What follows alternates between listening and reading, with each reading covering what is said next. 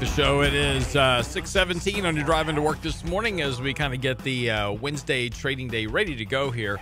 Markets are kind of gearing up this morning. Futures are pointing up a bit today after a pretty big sell-off yesterday. Again, with futures up today, again, the theory here is that trade talks with China are still on. This is the big thing that, as I said a moment ago, has been weighing on the markets.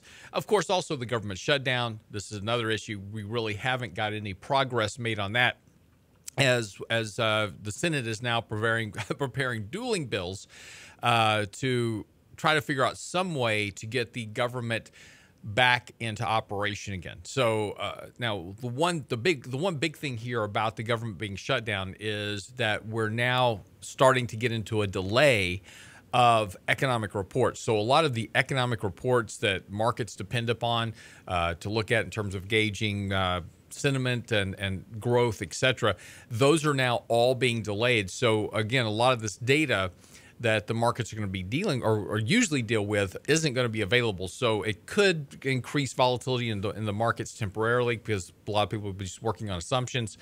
So we're going to be really moving more and more, at least over the next few days to next few weeks, more and more to headline-driven news. So again, yesterday market sells off pretty big because of headlines coming out that trade deals with China, the trade negotiations are off with China on this preliminary meeting. Late yesterday afternoon, market pops because, well, Larry Kudlow says, well, no, they're still on, and then so it's just going to be this back and forth. So watch out for volatility here. We've had a very, very good run since the December 24th lows we've talked about over the last few days. Good opportunity. And yesterday was kind of a wake-up call because, again, markets can turn very quickly. So we've been talking about over the last week or so, if you've got a 401k plan, you've got money invested, this is a good time to try to shore up some of that risk. A lot of people kind of got caught, flat-footed with that sell-off in November and December, got their statements, and they're like, whoa, what happened here? Well, that's what can happen. We've gotten into a period over the last few years where markets have been very complacent.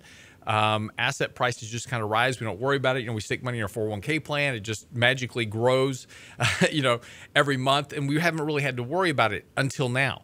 So if that last couple of months have really kind of weighed on you in terms of kind of keeping you up at night, so to speak, good opportunity to take advantage of this rally, rebalance some risk, lower your exposure to the markets, and understand that things do happen, and you can lose a lot of money very quickly in the markets. Markets are fraught with risk. That over the last decade, and it's been that long. It's hard to believe, but a decade ago we had this major financial crisis that most people have forgotten about. And, people lost 50% of their money. They lost homes, they lost businesses, they lost houses, they lost jobs. I mean, it's, those types of events are not uncommon to the economy throughout time. There are periods of time where we can go through a very long cycle because of support or interventions or growth or whatever it is, where you don't have big major corrections. But then there's times that these things happen. And currently, we're in an environment a decade later that we've got a lot of issues that underline the economy and the markets, et cetera, that are posing a threat. One thing that Ray Dalio, which is one of the largest asset managers in the world, he manages some piddly amount like $160 billion. He was in Davos over the weekend, and of course this is where all the big CEOs and investors in the world right now are. They're talking about how to save the world. With their billions, they own about half the world's wealth. They're all in Davos right now. But Ray Dalio came out yesterday talking about the one thing that worries him is the next downturn in the market because we have accumulated so much debt, corporate debt in particular, in the markets. And this is something that we've talked about previously, is that corporate debt as a function of our economy is at all-time highs. This is because corporations have been using very low interest rates in order to use debt, leverage, to do things like stock repurchases, pay out dividends. But more importantly, what they've been using this debt for is non-productive investments. They haven't been using the debt in order to increase productivity and output. They've been using it for really monetary efficiency. So the problem with this is that ultimately when the economy begins to downturn, the ability to pay that debt becomes much more problematic. And unlike a government, we talked about yesterday, the fact that modern monetary theory is that, well, as long as the government can print money, they can just run up debt, to the moon, that corporations don't have that ability. They actually have to manufacture the money. They actually have to earn the money to pay the debt. So the risk to the markets, and this is to Ray Dalio's point, is that currently at the moment we have more debt that is rated less than investment grade, so less than BBB rated in the markets than we've ever had before. So that's money at risk. If you think about it this way, half the people that have debt out there right now are good credit quality. These are people with 700 credit scores or better. There's a whole nother 50% of the ledger that have debt issued to the government, debt issued to investors like you, and there's a very high probability that in your bond funds, in your 401k plan, that in your bond funds that you have or bond ETFs that you own inside of your investment accounts, that you have a tremendous amount, probably more than you realize, of sub-quality corporate debt on your books. So you own the risk, but what you own is a whole bunch of your cousins that have never held a job and they never pay back the money they borrow from you.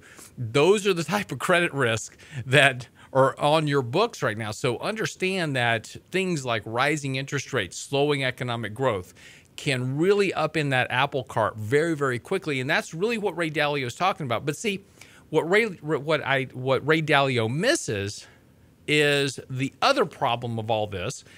And Sears is a good representation of that other problem. Sears has recently just filed for bankruptcy for the most part. They're going through this process. They're Eddie Lampert's trying to figure out some way to keep it alive. But, Sears which Sears merged with Kmart. It was kind of like putting two drunks together to walk themselves home. Somehow that was supposed to solve the problem, right? Two drunks make a sober. I'm not sure what it is, but that was the idea. But anyway, not surprisingly, they've now wound up back in bankruptcy. But the issue there is their pension. And of course, Sears had a pension for a lot of their employees. And of course, as the company goes into bankruptcy, there's no way to pay that pension. So that pension's now been lofted over to the Pension Benefit Guaranty Corporation, which is government's taxpayer money, that's going to wind up bailing that pension out. Pensions are the real problem in this country. So if we X out the several $1 trillion worth of corporate debt that Ray Dalio's worried about, there's another $4 to $5 trillion worth of problem in pensions. We had a big debate right here in Houston over the last couple of years over the pension fund in the city. Of course, Houston passed a bill to raise several $100 billion to try to fund, several $100 million, $1 billion roughly, to fund up that pension and try to solve that pension shortfall that exists. But it's not just Houston; it's Dallas, it's Illinois, it's basically every municipality in the country has an underfunded pension, and the underfunded status of the pension is really just simply based on here's the value of the pension at a 7% growth rate every year. And if I have a normal run of retirees, I should be okay. But if you actually wind up and look at the actual assets and value the assets that are on these books, the majority of these pension funds only are about 30% to 40% funded. There's a real problem there. So what happens is with these pensions that are all depending upon 7 and 8% rate of return still to meet their obligations for funding, when you have another downturn of any significance at this point, they're so underfunded, another big contraction within the value of the pension fund gets amplified. And of course, the real risk here is that with a majority of retirees now moving in towards retirement, again, remember, pensions for the most part were shifted off into 401k plans. So a lot of these pensions now have a lot of very old people in them, and they're getting very close to retirement. And the one thing you've got to worry about is basically what's called a run on the pension. And this is when all of a sudden retirees that or employees that are close to retirement say, you know what, I better retire right now, because if I don't, there's a real good possibility I'm not going to get my pension. So they retire en masse. And so you have this big exodus of individuals. This happened in Dallas. Year before last, they had a big exodus. People really put the pension under a lot of pressure. But if you magnify that across the country, if you have a big exodus of individuals from these pensions at one time because they're afraid of the ability to actually collect that pension, all of a sudden you're going to magnify the problem. So now you've got not just your corporate debt problem of $4 to $5 to $6 trillion.